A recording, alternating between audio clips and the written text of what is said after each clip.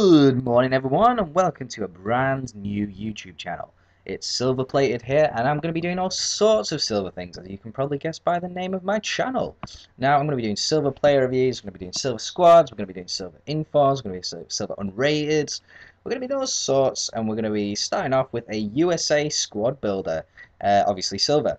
And what we're going to do is we're going to start off with a keeper called Hamid. Now, Hamid was mixed. He had really good one-on-ones, and I found him saving some incredible shots, but long shots and stuff, he struggled, but he's the only really good keeper. Franklin is his pace, and he's actually really good at heading and stuff. He did a really good job.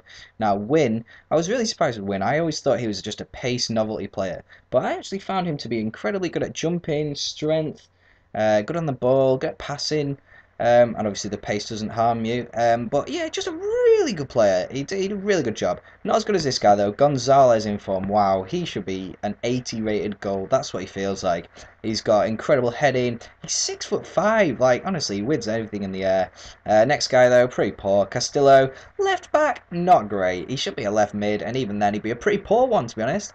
Okay, next up after him we have McGee from LA Galaxy. Now, this guy was all-round okay. He did a pretty good job. He wasn't maybe as good as an inform should be, but he did pretty good. He got 3 goals in 7 games, so that's not too bad for a centre mid. Now, a lot of people play him as striker, but I wouldn't. I'd keep him at centre mid. He did good. He's got good passing, and he just sat in the middle and just passed it around, really.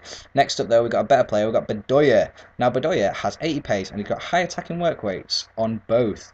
Now, that means he's going to run up and down the field like nothing else. Now, he got forward, he got back, he defended, he attacked, he scored a couple, he got some assists. He just did a really good job. Really good dribbling as well. I was really surprised. Zusi.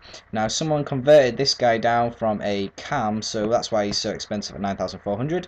But yeah, really good player. Just really good overall. He got 4 goals in 7 games. I found him to be playing as a cam, even though I'd converted him to a centre mid. But he did a really good job. Now, Gat. Now, he is phenomenal. Wow, he is not just pace. You'd think he just pace, but 72 dribbling, really good finishing, and his weak foot feels like 5-star, honestly.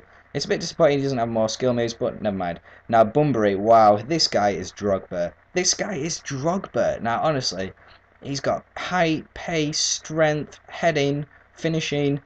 Scored 7 goals in 7 games. Just a tank. Like, no one gets past him. Eddie Johnson now he's really good. Now, maybe I should have played him the striker version and not the inform, because he didn't really suit being a winger, but still really strong and really fast. Really good player. And his heading was phenomenal. Like, it's just out of nowhere. Really good heading. And it's always cool to have an inform up front. Okay, now we'll go and have a look at some goals now.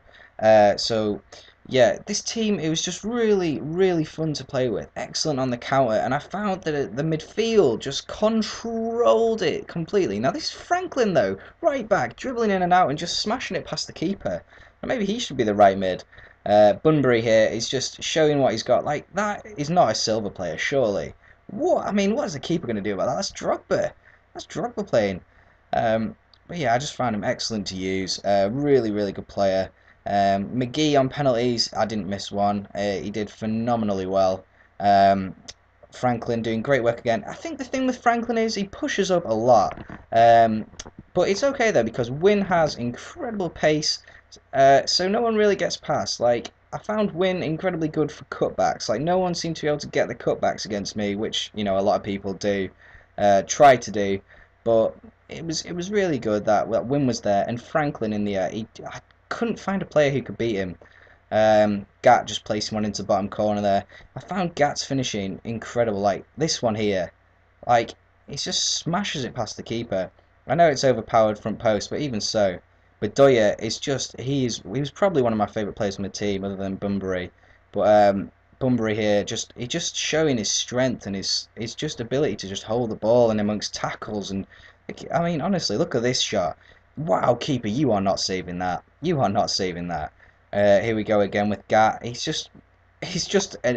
felt like playing with a sort of 80 rated fast, like, winger from gold. I don't know, it just felt amazing. Bunbury just holding everyone off there really easily. And it's just, I found this team to just be the complete team. The defense was good, the midfield was good. The attack was phenomenal, and I just thought that the combination of strength and everything else was really good. Um, so I've given it a 9 out of 10 for the USA squad. This is a brand new channel. I need you to subscribe, and we're going to get some really cool videos.